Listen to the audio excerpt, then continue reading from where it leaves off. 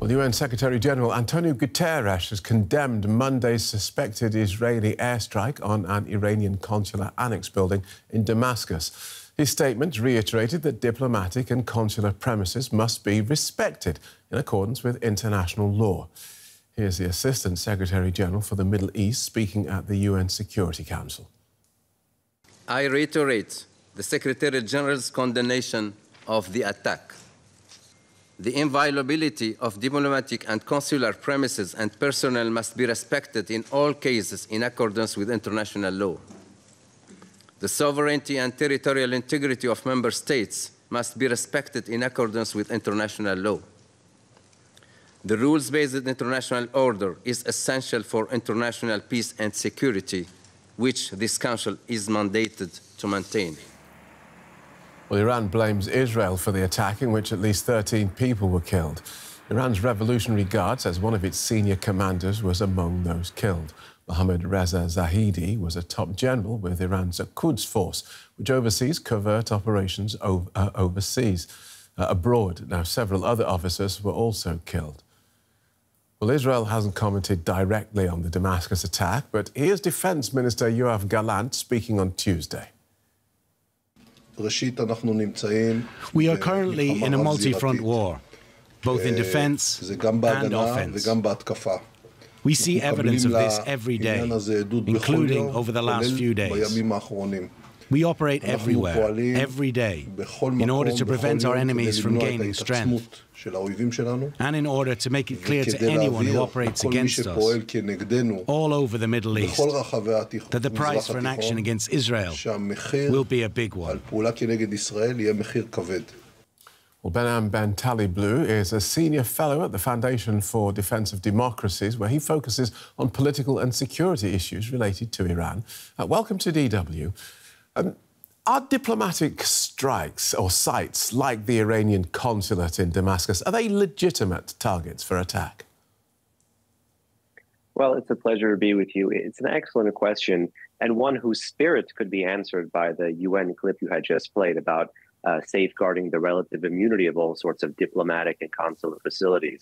There's only one major problem or caveat or footnote to that, which is that the government of the Islamic Republic commenced its hostility 45 years ago nearly with the outside world by literally violating that diplomatic immunity and creating this sense of hostility and using its embassies and missions and cultural centers and consular offices abroad as fronts for terrorism or recruitment or kidnapping. And what you've seen most importantly is that Iran used the civil war in Syria, the fractious, chaotic situation there to not only support the murderous Assad regime, but to use that situation to function as a bridgehead into Lebanon to create yet another front against Israel. So if there's anyone here violating international norms and rules, there is a linear line between cause and effect that needs to be assessed first. All right, but my question was, are they a legitimate target? Your question seems to be probably not, but they started it. There's cause and effect here, indeed. Okay. Norms die when both sides transgress them, but you have to understand what leads to the transgression of that norm. It would be a little bit unfair to see the retaliation and not the cause behind it. And how could Israel be so sure the consulate was housing such high-value Revolutionary Guard figures?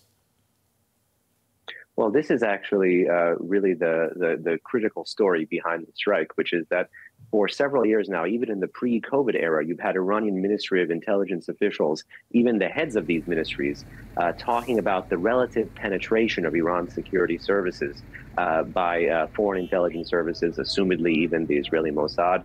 You've seen the Israelis now for a little bit under a decade be able to pinprick and target areas where there's munitions, where there's training facilities, where there's depots, and where there have been in the past senior Islamic Revolutionary Guard Corps officials in Syria.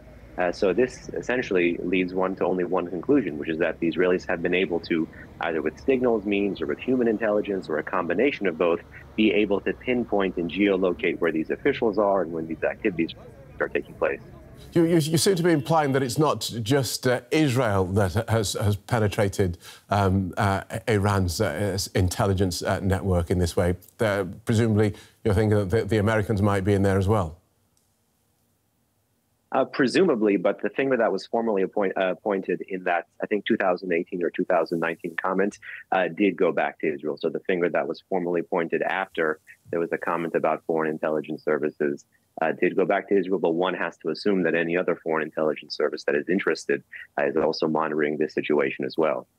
So how much will this attack against Iran's Revolutionary Guard, how will it affect Iran's ability to threaten Israel?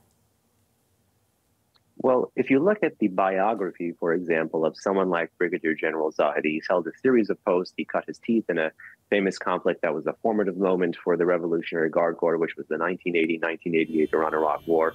He was the Tehran-based commander for the IRGC, but most critically, he was the Quds Force chief for the Syria-Lebanon theater, which is basically the front that supplies, trains, equips Lebanese Hezbollah, which is Iran's most successful proxy. I think the Israelis were looking to kind of disconnect the connective tissue by going after this individual, as well as other Quds Force members of his team. So this is not akin to solving the problem. It's akin to, I think, handicapping the problem. And if you look online right now, there are some comments talking about this individual, Zahedi, as almost the second Soleimani, who was Iran's chief terrorist mastermind and had really architected Iran's regional security strategy in that part of the world. And so it's interesting you bring up Soleimani. Talk to us then about Iran's likely response, because the General Soleimani, who you mentioned there, also taken out, also assassinated. And at the time, Iran talked about responding where and how and when it was ready, same as it's talking about now. So where and how and when is that likely to happen, do you think? Indeed, and even between the Soleimani strike and this current strike, there was another senior Islamic Revolutionary Guard Corps official killed either in early January or late December, also assumedly by Israel and also in the Syrian theater. And the Islamic Republic did respond to that in a multi-pronged way, both in Iraq and in Syria. In Syria, it claimed to strike ISIS targets, but in Iraq ended up striking the house of a Kurdish businessman that it alleged had some kind of ties to the Israeli government or to the Israeli Mossad. So Iran's evolving missile capabilities are increasingly being used to publicly adjudicate and respond to these conflicts. That could be one. There could be more or resumed targeting of U.S. diplomatic facilities, military facilities in the area. You've already seen reports of a strike or an attempted strike, I should say, by a drone by an Iran-backed Shia militia on a base in Syria.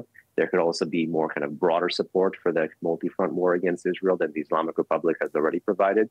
And then there's always, of course, the cyber domain, which one has to keep their eyes on as well. And when you look at Iranian media today, they're talking about this response as a potentially multi-front response. OK, good talking to you. Thank you so much for talking us through that. Behnam Ben Taleblu from the Foundation for Defence of Democracies. Thank you so much. Thank you.